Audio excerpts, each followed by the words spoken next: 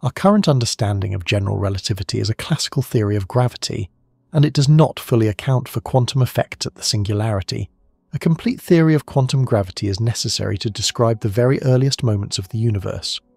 One approach is to consider time as an emergent property rather than a fundamental one. In some theoretical frameworks, time as we perceive it might not exist at the most fundamental level of reality, but instead emerges from a more primitive state. For instance, in certain quantum gravity models, space-time itself might be discretized, meaning it is not continuous, but made of tiny fundamental units. In such a scenario, the smooth flow of time might only become apparent at scales much larger than these fundamental units. At the Planck scale, the earliest conceivable moment time might be so different that our familiar notions of before and after simply do not apply.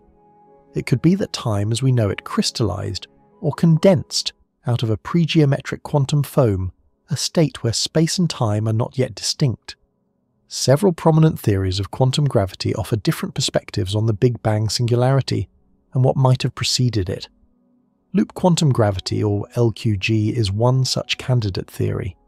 In LQG, space-time is not continuous, but is quantized into tiny discrete loops. This theory attempts to resolve the Big Bang singularity by suggesting that it is not a point of infinite density, but rather a quantum bounce,